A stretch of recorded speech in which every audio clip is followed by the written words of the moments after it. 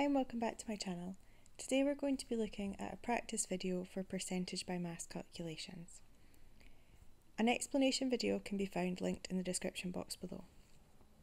Let's have a look at one brief example of how to use percentage by mass calculations.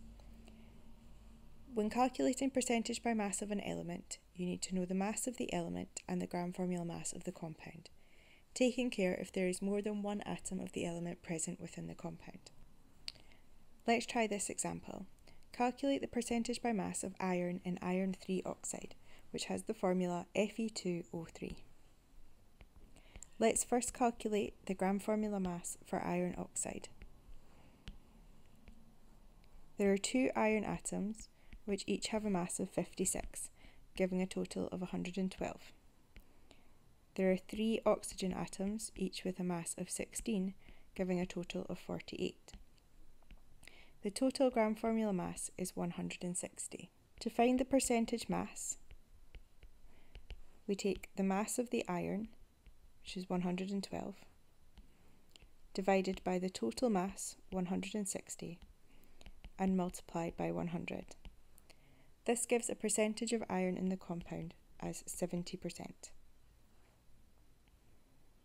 Pause the video now and try these examples.